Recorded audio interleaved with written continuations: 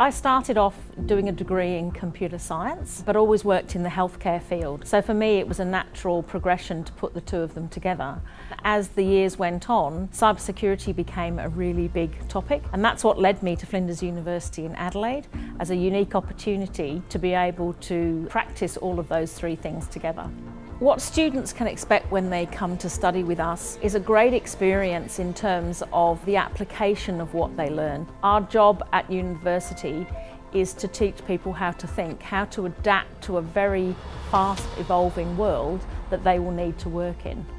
I do a lot of work with Systems Australia, and in my job I have a look at how we improve healthcare through technology. We have developed a system that hospitals use to manage their infrastructure and to make all of their cybersecurity much safer from all sorts of threats. One of my proudest achievements is being able to see the research that we have done in the lab go to a worldwide scale.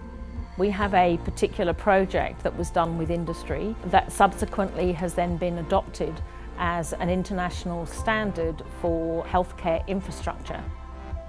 The benchmark is being able to have hospitals assess their digital infrastructure, and it allows them to assess what services they can provide, how well can they support their clinicians and patients. And I'm really proud that we were part of producing that.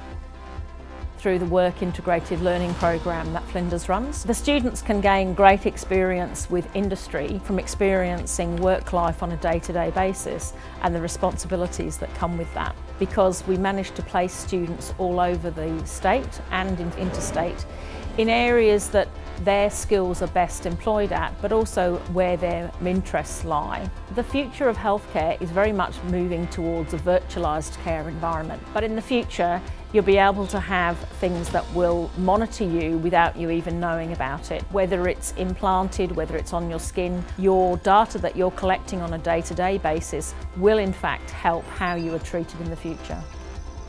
The legacy I would like to leave is to have inspired people to create really practical solutions that help other people. People don't necessarily understand everything they can do with the new technologies and what those possibilities are. And I think what really excites me is that potential impact and difference that we can make in the world that relate to all this technology.